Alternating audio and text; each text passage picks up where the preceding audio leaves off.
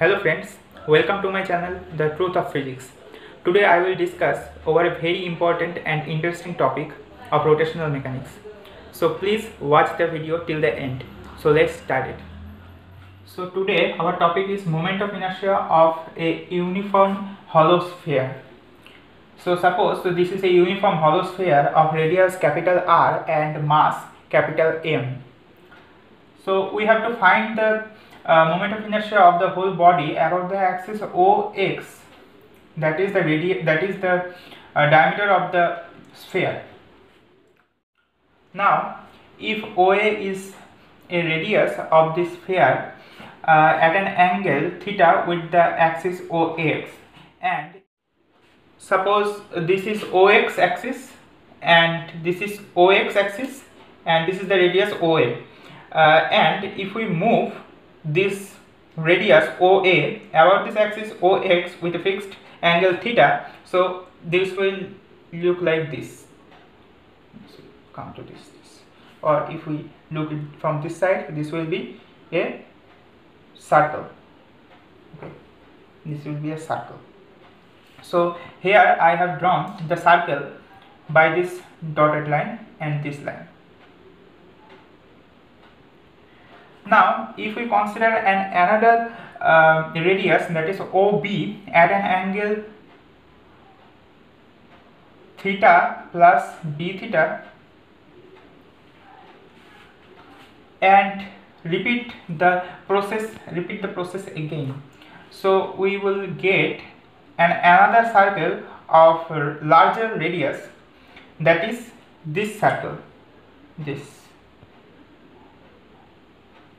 Okay, so the part of the sphere between these two circles, this and this and this, the part of the sphere between these two circles is a ring, and the width of this ring, that is this side is capital R d theta, where capital R is the radius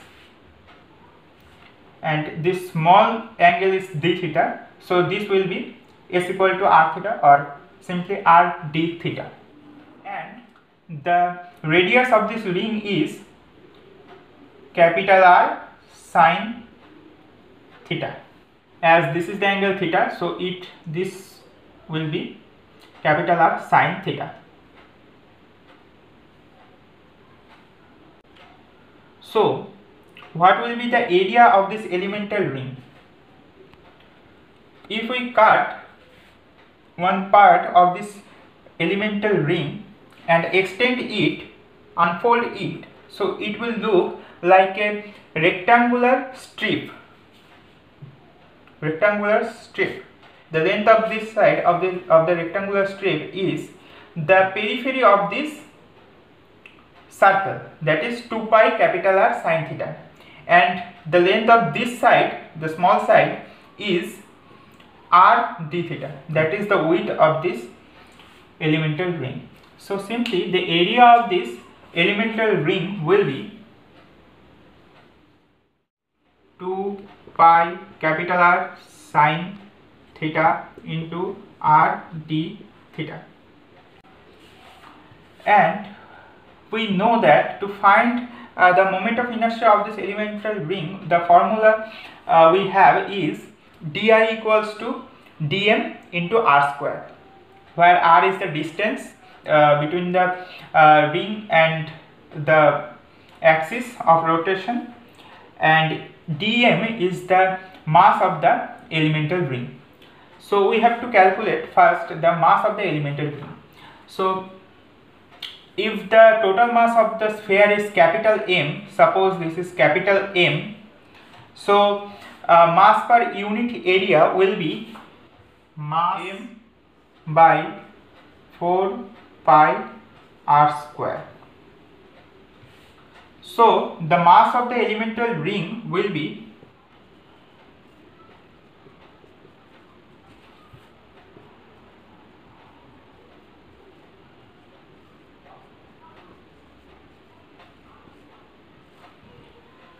mass of the ring will be this into the area of the ring, that is this into this,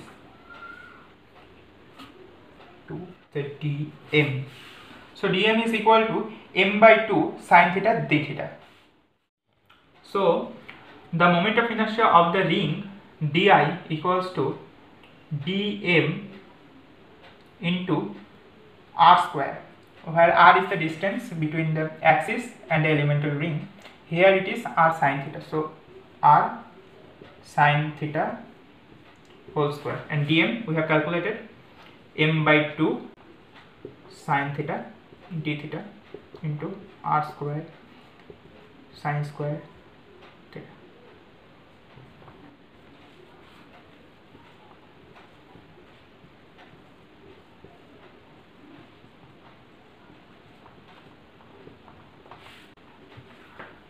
So this is the moment of inertia for this elemental ring.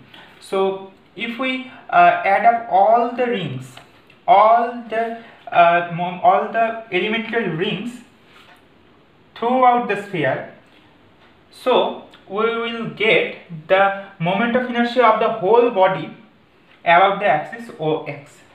So for this we have to do nothing but to increase the theta from 0 to pi.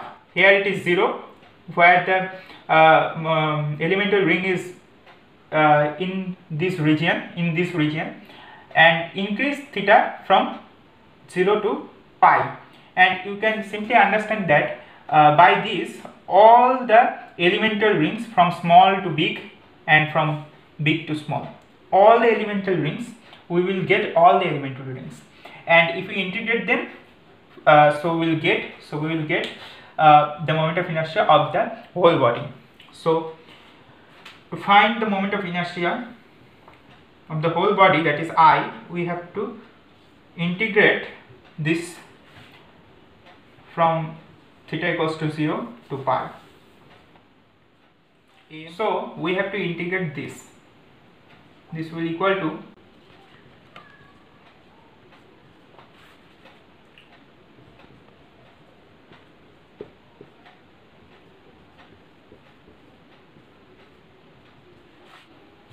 we have separate sine theta d theta, and we have replaced sine square theta by 1 minus cos square theta.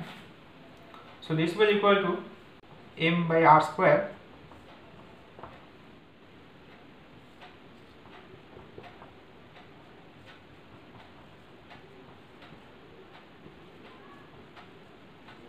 as we know that d of cos theta equal to minus sine theta d theta. So we put this here, sine theta d theta equal to minus of d cos theta. So this will equal to minus, comes out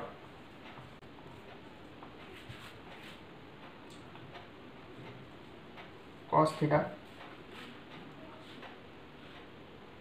minus cos cube theta by 3 from 0 to pi. So if we put the limit, so this will become cos pi is minus 1, so when I put the upper limit, then it will be minus 1 plus 1 by 3 minus, now we will put the lower limit to 0, cos 0 is 1, and this will 1 by 3. So this will be minus m r square by 2 into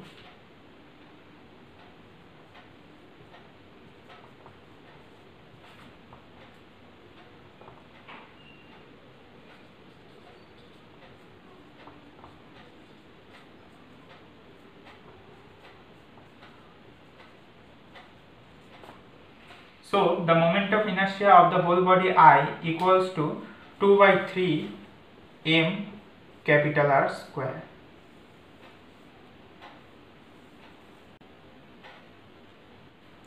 So I think I have cleared the topic very easily. So if you are really benefited by this video, so please like, share, comment and subscribe my channel. Thank you for watching.